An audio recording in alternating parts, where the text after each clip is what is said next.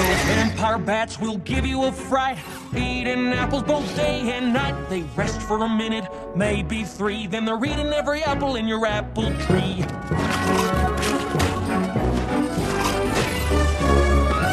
They don't care about nada, not zilch, no nothing, except bringing about an orchard's destruction.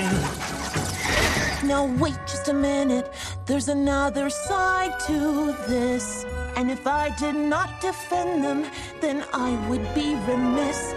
These bats are mamas and papas too. They care for their young just like we ponies do.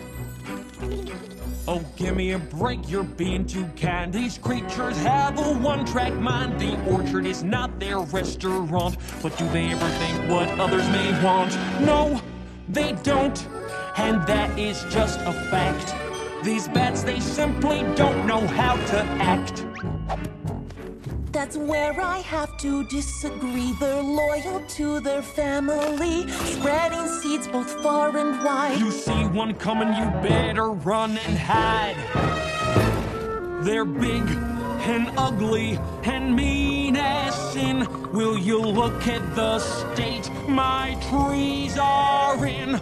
They help your trees, they'll grow stronger, faster. They've turned my life to a total disaster. Well, I for one don't have a doubt. These vermin must be stamped right out. I second that, they've got to go. These bats, they've got to hit the road.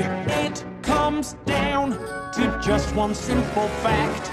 They've crossed the line, it's time to fight them. Stop the bats, stop the bats, make them go and not come back. Stop the bats, make them go and not come back. Stop the bats, make them go and not come back. Yes, it comes down to just one simple fact.